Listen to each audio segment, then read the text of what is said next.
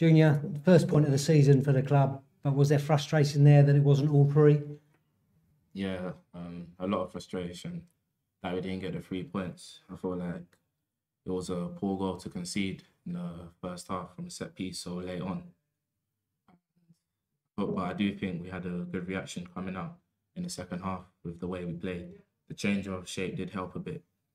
Getting key players on the ball, like Noah, Searcy, Newby, was vital to that. We showed just how good we can be. Yeah. And in that first half, Carlisle seemed to want to put a lot of balls into the box from wide areas, which obviously makes it a very difficult period of the game for you and Ryan clamping as fullbacks.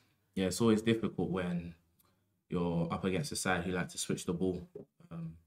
It's just about adapting and communicating with whoever's in front of you. So it's something we didn't do too well defending crosses, and we allowed maybe too many crosses into the box, which obviously resulted into their goal.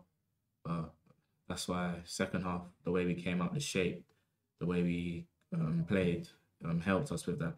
So we got out quicker to the wingers, the wing backs, and were able to defend crosses much better.